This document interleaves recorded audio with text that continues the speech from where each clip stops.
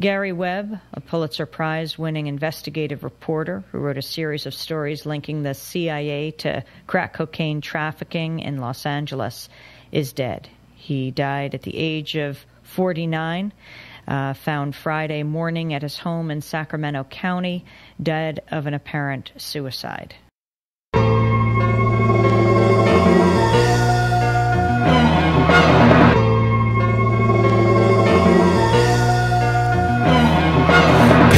Thoughts are the rulers of this head of mine. They demand I go to 1979. That was the year Nicaragua was the place, the nation where a sense of elation stemmed from the fact that new political vistas were being opened up by socialist Sandinistas. Who were they? Well, let me put it this way. Before their rise, the country was awash in dismay due to Somoza, dictator of the land, who enjoyed U.S. backing, so he lived grand. After the revolution occurred, he fled and his cronies took off like a snowbird. One of them was Oscar Danilo Blandon, who entered the U.S. and made Cali his new home. He began plotting along with other exiles to tear the revolution like cheap textiles. Step one was to rally and raise funds for a counter-revolution army who'd blaze guns. Dark alliance, dark alliance, dark alliance, dark alliance. Consider this an instance of critical political science.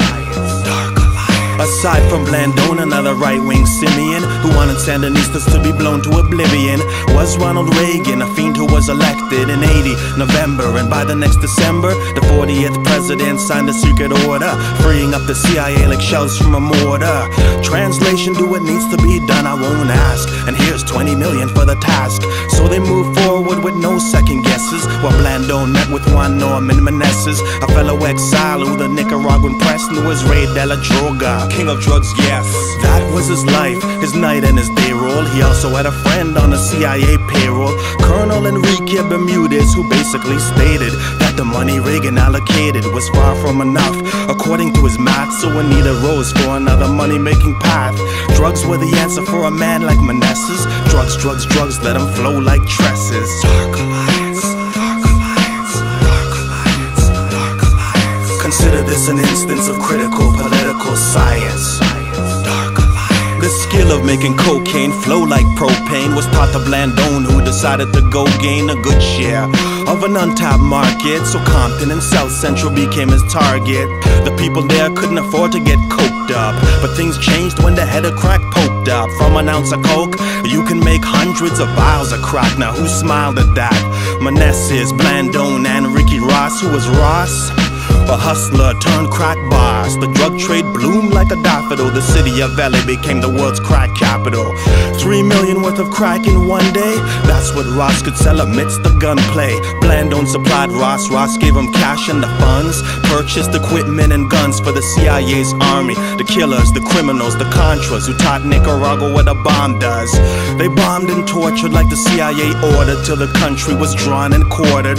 Innocent folks were killed or on the run, and by 1990 the revolution was done. Dark alliance, dark alliance, dark alliance, dark alliance. Consider this an instance of critical political science.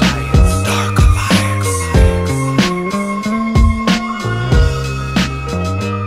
And here we had the story that basically tied this all together and said, yeah, this is true. The Contras were selling cocaine, and they were selling it to the Crips and the Bloods, who were turning it into crack and selling it to, black families and black neighborhoods all across the country. And for your effort, you got your career destroyed, right? Yeah, pretty much.